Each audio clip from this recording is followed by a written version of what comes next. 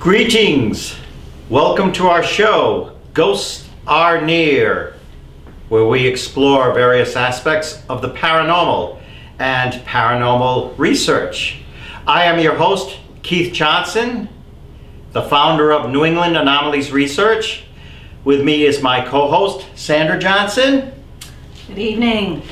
Also joined this evening by Lisa DeWallaby and Nathan Mayer. Hello. And this evening we have a very exciting guest for you, Mike Bara.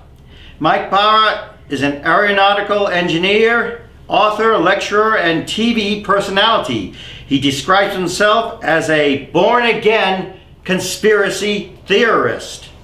He has written 3 books and an essay and has appeared on the History Channel TV series Ancient Aliens and America's Book of Secrets, and currently on a new TV show called Uncovering Aliens. He's also appeared on Coast to Coast with George Norrie.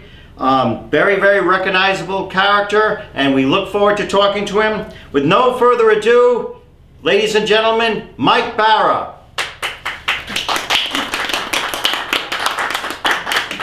Hello, Mike. How are you doing? Good. I'm noticing how enormous my hands are. Well, they can be very, very enormous, especially when you're in front of the camera there. I love to watch Monday Night Football because when the guy talks, when John Gruden motions, his hands get gigantic. It's amazing how huge his hands are. Quite an effect. We do the same thing here in New England too. Yeah. Okay. So we do understand. Okay. Well, our first question: can you tell us about your new program, Uncovering Aliens? It seems like you are looking for some hard evidence of aliens and alien visitations.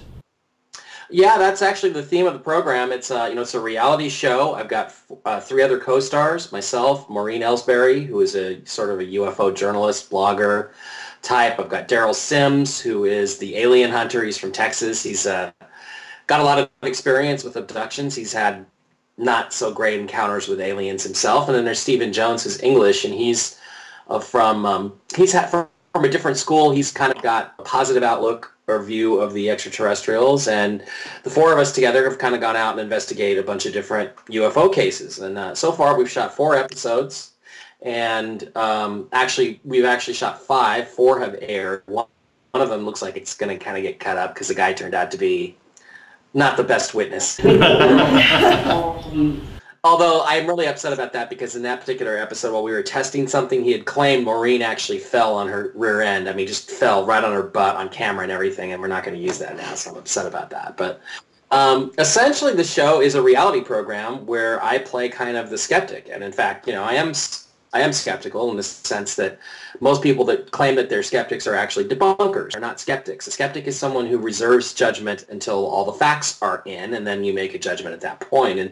And that's kind of the way I am. So it really suits me very well to be the guy who's kind of questioning everything on the show. And it's aired, let's see, the pilot aired on Animal Planet, which was the original network, 3 times in December, and did pretty well, very well in the ratings, actually. And then it's aired since then on Wednesday nights twice. The last 2 Wednesday nights, they've had kind of Uncovering Aliens marathons on the Science Channel, Discovery Science. Discovery owns a whole bunch of networks, Animal Planet being the original one. And so we don't know where we're going to end up. They're in conversations right now, trying to decide how that show's going to go, and I suspect we'll be doing some more pretty soon. And that's going to be a show where we're really going to dig into things that are kind of out of my, not my comfort zone, but kind of out of my normal range of stuff that I work on. It's true extraterrestrial abduction cases and things like that we're going to be investigating. So it's been a lot of fun so far, and I hope it continues. Well, great. We happened to view that pilot episode, and we were very impressed. I thought it was excellent. Very, very well done. Appreciate that. I was impressed with everything except the size of my gut, but beyond that. Hey, we're all working on it. It's just past the holidays. Oh, I understand you have a new book coming out, and it's about the possibility of aliens on Mars. What can you tell us about that? Yeah, actually the book is already out. It's called Ancient Aliens on Mars. It's been released, and it's doing pretty well. It's for David Hatcher Childress's Adventures Unlimited Press, who's one of my favorite guys from the Ancient Alien shows. And it's essentially about the reality of extraterrestrial ruins, artifacts of an ancient civilization on the planet Mars. And in fact, there's so much stuff on Mars to talk about that I'm actually working on the sequel already, because there's just was not enough space in one book to cover everything that I came across. So it goes back to stuff like Cydonia, the face on Mars, the pyramids that are there. Carl Sagan's pyramids of Elysium are covered.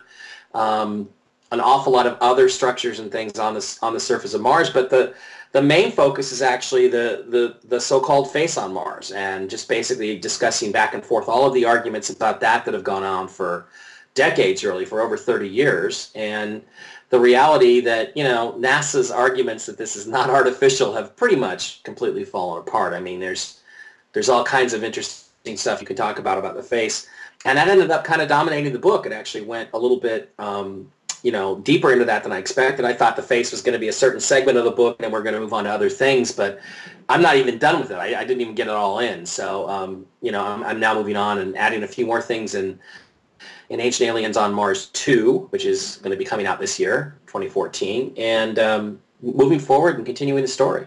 Well, you mentioned NASA. Can you talk a little bit more about NASA and what you think they may or may not be hiding?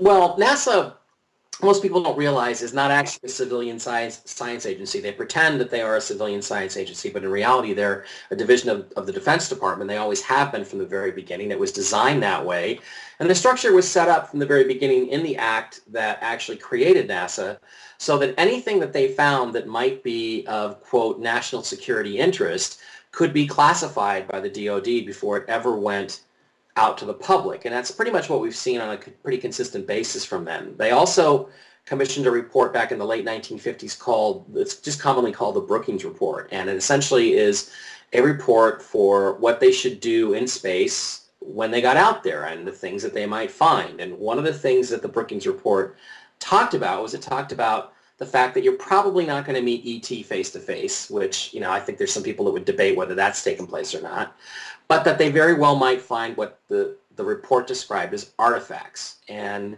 artifacts are extraterrestrial ruins on another planet. It specifically stated Venus, the Moon, and Mars. And so far we've got a lot of pictures of the Moon and a lot of pictures of Mars, and I would say it's pretty much a given that we have ruins, artifacts of ancient extraterrestrial civilizations on both of those worlds.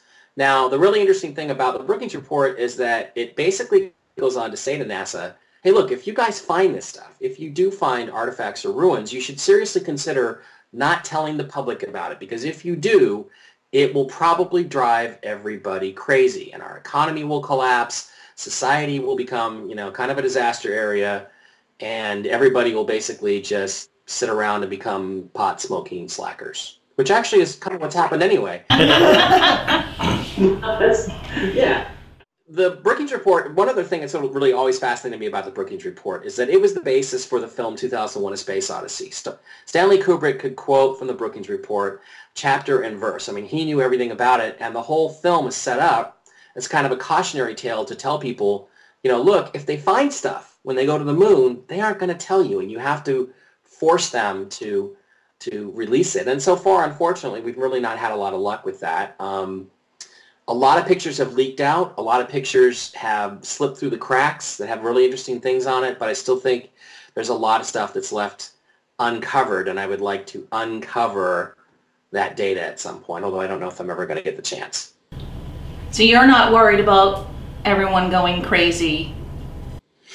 I worry about the guys that work for NASA going crazy, because, the people that, really, it's interesting when you get into this, I don't want to call it an industry, but when you get into this vocation and you talk about, these kinds of subjects, the kinds of subjects that you and your audience are interested in and I'm interested in, you invariably develop critics. And these critics are usually from the NASA side of things, and they just want to convince the whole world that everything on those pictures is nothing but a simple crater that was created by a rock that came down and hit the surface. And, the bottom line is craters, meteors do not create faces on Mars. They do not create pyramids. They do not create all the things we've seen. And these people are just blind. I mean, I will go into these arguments back and forth, and they will make, 0.12, 0.1, 0.2, 0.3.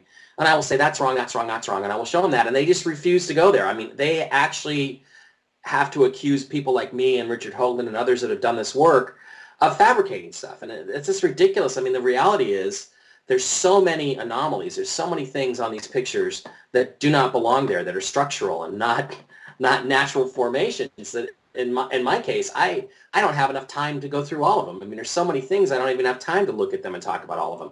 The idea that I would have to fabricate something is because there's so many strange things on Mars and strange things on the moon that I just, I don't have time to fabricate anything. But the fact that they would go there tells me, and this is a really long answer to a very short question, the fact that they would go there tells me that they are true believers. They are basically really embedded in a hierarchy, and in the hierarchy of the worldview that they have. They're really important because they're the smartest guys, because they're the scientists and they work for NASA and they get their funding from NASA. And I think anybody that comes along and says, wow, you guys are not, look at that, well, look at what's on that picture, what about this? Anybody who challenges that is treated kind of like a heretic. So in a sense, the engineers and the scientists that should be leading us on this quest are the people that are the most resistant to it. And it's really a shame, because science is supposed to be a search for the truth. It's not supposed to be about defending the old ideas. It's not supposed to be about defending dogmas that have served their purpose in their day and no longer fit. Now, in Dark Mission, it discusses how President Kennedy may actually have been assassinated because he was about to leak out some information on actual UFOs that the government knew about. Do you think there were those involved with government at the time that would have gone that far, to that level? Yeah, I do. And, this is really interesting because the 50th anniversary of the JFK assassination was just this past November 50th, I think, yeah, right? And I went back over that material and republished it on my blog and so forth. And, it was, I'm not saying he was killed because of what he was about to reveal. Well, what I argued with Hoagland, and I was really, to be honest, that part of the book was primarily driven by my ideas about the assassination, was that, it wasn't necessarily going to reveal things. What he was going to do is he was going to share the moon with the Russians. He was going to share whatever we found with the Russians. And I think that all of the things that he had done to that point, where he printed silver certificates right out of the Treasury, for instance, he bypassed the Federal Reserve. He had done things that pissed the CIA off. He had done things to humiliate Lyndon Johnson, who was a Freemason. There were all these different things going on at the time. And, the question was once asked by a writer, the question isn't who wanted to kill JFK. The question was who didn't want to kill JFK.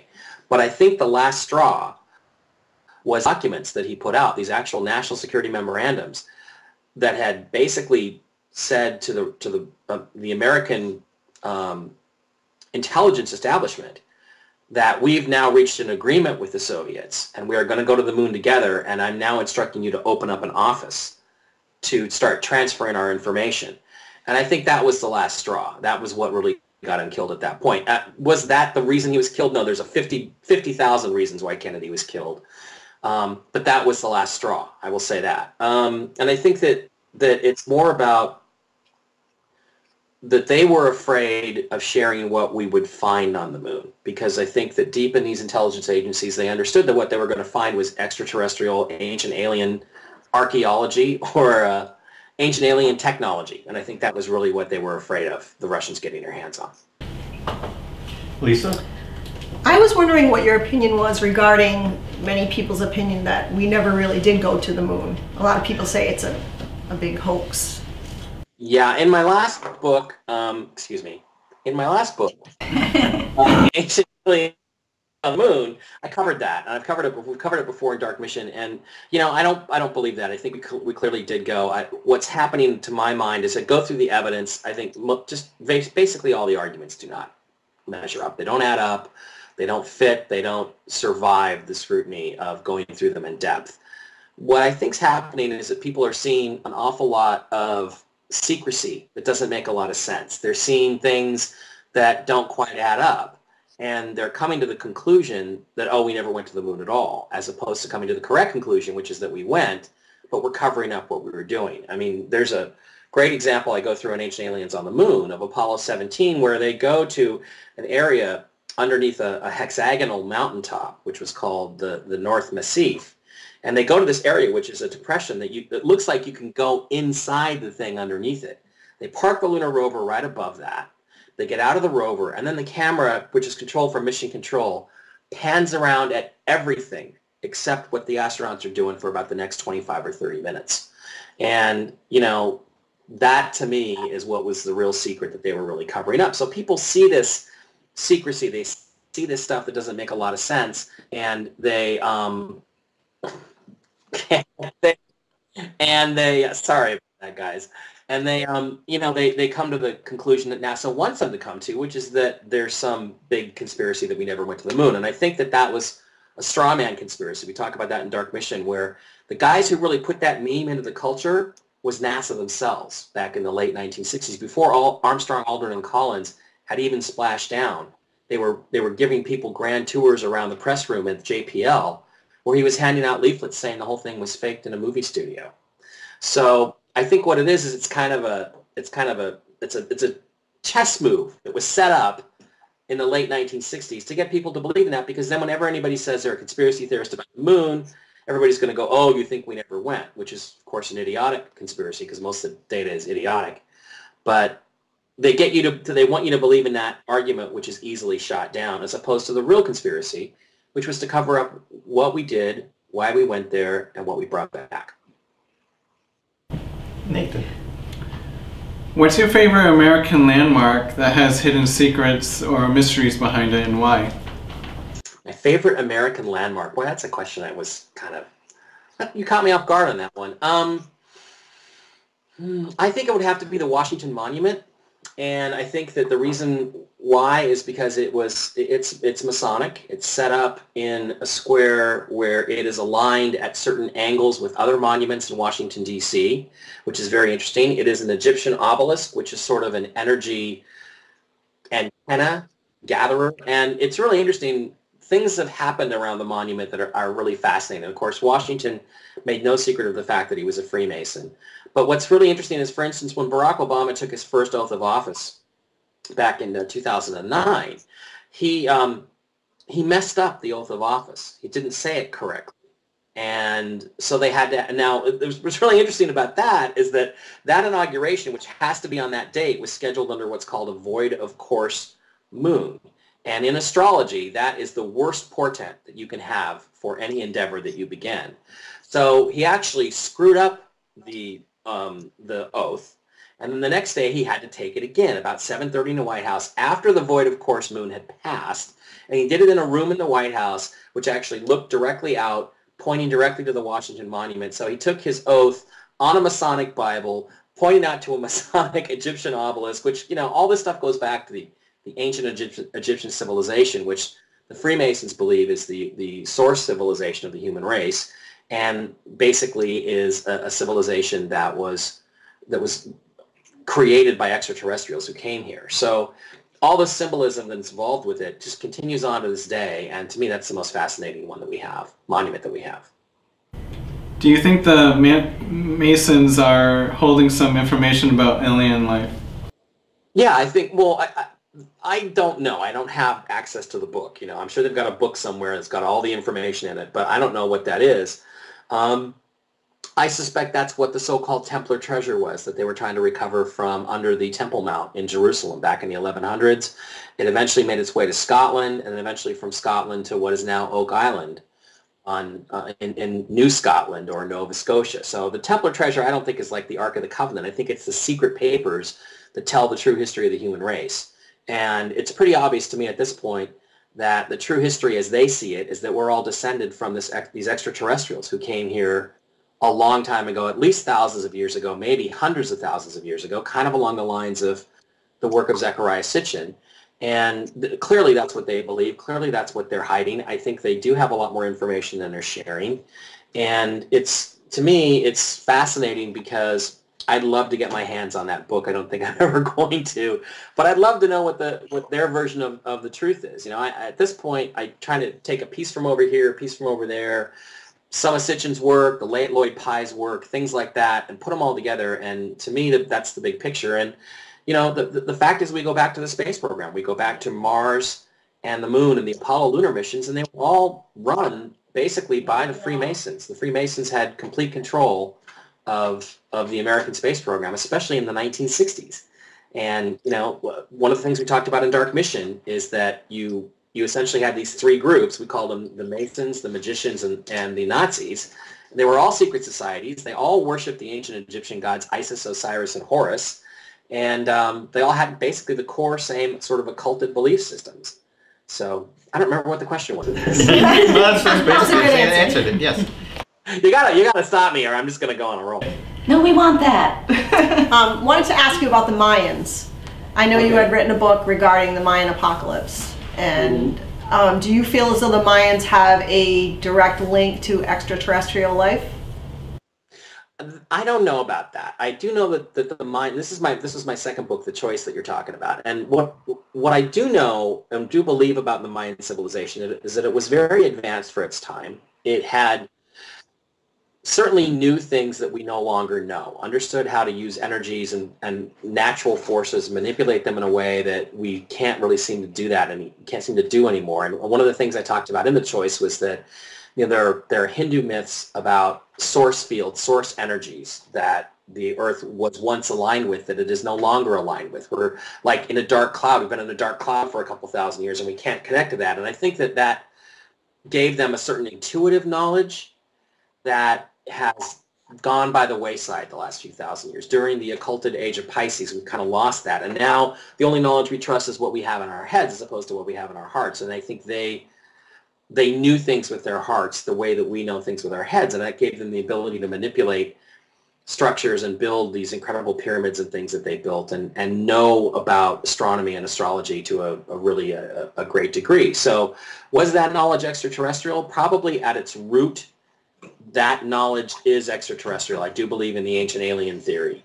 But whether the Mayans are a sub-civilization or whether they were in direct contact or not, I don't know. My sense was, and what I wrote in The Choice was that, they are kind of a subset, a sub-civilization. In other words, this information was passed down to them. It wasn't that they had direct contact. Many of the tombs and the glyphs, a lot of people have interpreted as, like the tomb at Pakal and Palenque, they think that he's being lifted up into an alien ship. I wondered what your thoughts were about that. Again, it could be things that they actually saw, or it could be things that they were told about and depicted from stories that they had been told, from origin myths that they've been told. I don't know. And the thing is that by the time the Mayans sprung up, which was actually kind of around the time of Christ, it wasn't really that much older than that. They came from a previous earlier civilization. I believe it was the Toltecs. So you got to go back to those root civilizations and see what they believed and what their origin stories are to really get to the bottom of that. But there's no question that they embedded in stone as a message that would last for the thousands of years that it needed to last, the stories of where they came from. And I think we have no reason to disbelieve their origin stories. I don't take them as myths. Again, mythology is my story. History is his story. So which story are you going to trust to be more accurate? More mine, yours, or somebody else's? And that's kind of the way I've always looked at it. Now, Mike, being yourself an aeronautical engineer, I'd like to ask you, what personal experiences have you had with UFOs? Any real personal up-close encounters or what? I have never had any until I got involved with the Uncovering Aliens show. And since then, I've had two. The first was in New York City. They brought us in May of 2012 to New York City to shoot what they call a sizzle reel, which is basically a proof of concept. They spend a weekend, several days to shoot everybody. They had 7 or 8 candidates, some other people that didn't make it on the show that I really loved. And they shoot everybody, and they pick from that what the cast is going to be, who the cast members are going to be. And we were second or third night. They had us in a nice hotel in Brooklyn, which is really a nice place now, by the way. And I was, sitting on the roof with a couple of the girls in the cast, and there was a bar up there, and we were having some beers, a couple. And this thing comes spinning into the sky about a block and a half away, and it's large and it's rotating. It's an amber color. It has sort of an aquamarine internal structure, and it's counter rotating the other way. I've never seen anything like it. And it's weird because I always I kind of reached the conclusion I was never going to see one. Like I had some block on or something, and it was just really extraordinary. It seemed more like energy than it seemed like an actual structured craft. But it hovered there for a bit. Gave us a few seconds. By the time we really sorted out that this was really something weird and got our cameras out, it then started to move off, and it moved off in a straight line out over the city and disappeared. So that was really unusual. The other time was in Sedona, where we were actually shooting the pilot episode, which is the Black Ops conspiracy episode, which is the pilot for the show. At night, we were using night vision cameras and equipment, and we had been up there for about 2 hours, and our local guide told us, well, you're not going to see any satellites after about an hour. The sun goes down below the horizon, and they're not illuminated, so you won't see any. So we'd been there for a couple hours. We'd seen all kinds of planes and helicopters and satellites and things that were easily identifiable as terrestrial. And we were just about getting ready to wrap it up, and Stephen Jones, the Englishman, called out to his friends to come and visit us, and right above him, instantly, 3 objects appeared in a triangle formation, dead stopped, and then they began to move. And they moved sort of, one went this way, 2 went that way, and they all went off in other directions very slowly. They were very high up, I think, because they would have had to have been self-luminous. They did not have any strobe lights. They were not aviation. I know enough about planes to know that they were not planes. They were not helicopters. There was no sound. They were very high up, and it was a truly bizarre, strange experience. And it's like they definitely appeared when Stephen called them, and they allowed us to film them, and then they just disappeared. So, the only way that they could have been satellites, terrestrial satellites, would be if 3 satellites were able to stop in orbit over the Earth, form a triangle, and then begin to move, and all at the same time over the exact same location, where just by chance we happen to be filming, which, again, I discount that. Just happened to be there at the right moment. Yeah. Yeah, despite what some MUFON types might have to say about it, I discount that possibility pretty much, on face value. So those are 2 weird experiences, and those are the only 2 so far. And Frank, listening to Stephen and Daryl, I hope those are the only 2 direct encounters that I have. No, you never know. But about your experiences working on Ancient Aliens, could you talk a little more about that and how they contact you when it's something of your specialty? How does that come about? Well, for instance, what happens is a producer who I've worked with before, or who's been I've been recommended to by one of the other producers I've worked with on the show, will send me an email, give me a call, and say, hey, we're doing an episode on Mars, for instance. There's going to be a Mars episode coming up, which is great timing for a guy who just wrote a book about Mars.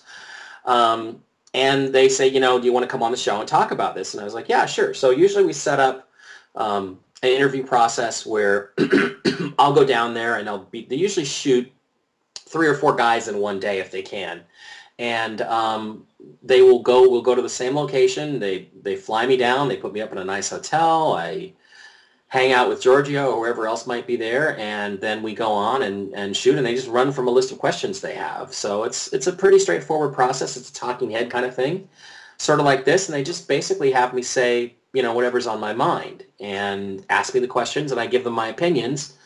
If it fits with what the show wants to be the focus of that episode, then they use the soundbite. If it doesn't fit, they don't use it. So there's a lot of good Ancient Alien stuff that's on the cutting room floor, as far as I'm concerned. That's good. So are you going to come around this neck of the woods soon? Because we're having a lot more sightings around here, believe it or not. Right here in our locale in New England, Warwick, Rhode Island, we're having a lot more reports of these big booms and UFO sightings. It's getting pretty active about here.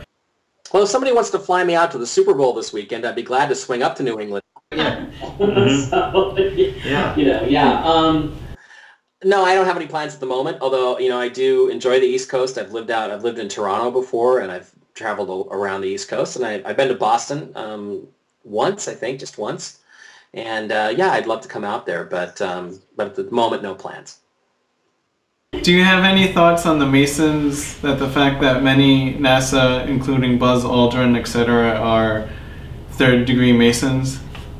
Yeah, there were an awful lot of Masons at NASA in the 1960s. There still are today, but it was really, really prevalent back then. The director of the Apollo and Mercury and Gemini projects was a guy named Ken Kleinknecht. His brother was C. Fred Kleinknecht, who was the head of the Scottish Rite 33rd degree Freemasons throughout the entire world. So that basically their brother, and of course Masons call each other brother. So the brother of one of the brothers was running all of the NASA space programs. Most of the astronauts were Freemasons. I have not been able to find out whether Neil Armstrong was or not, but I do know that Buzz Aldrin was, and he was not only a third degree Master Mason, but he was also a 32nd degree Scottish Rite Freemason, which is a sort of separate organization. And that's what they all seem to be at NASA, was this particular Scottish Rite. Now, we know that the Freemasonry Scottish Rite only goes to 33 degrees. You can take all the degrees up to 32, but you have to actually be asked to join the 33rd degree, which is where all the really cool stuff is. Buzz went to the moon with Neil, and he took along a Masonic apron, a sort of traditional Masonic apron, which is used in their ceremonies, with him on the lunar module. He wore his Masonic ring instead of his wedding ring in the lunar module. There's a very famous picture of Buzz in the module with sort of putting something in his pocket, and you can see his ring. And he basically, tried to show his ring at all times. In a lot of the crew pictures, for instance, it's always cropped so you can't see his hand, because he stuck his Freemasonry ring right out there for everybody to see.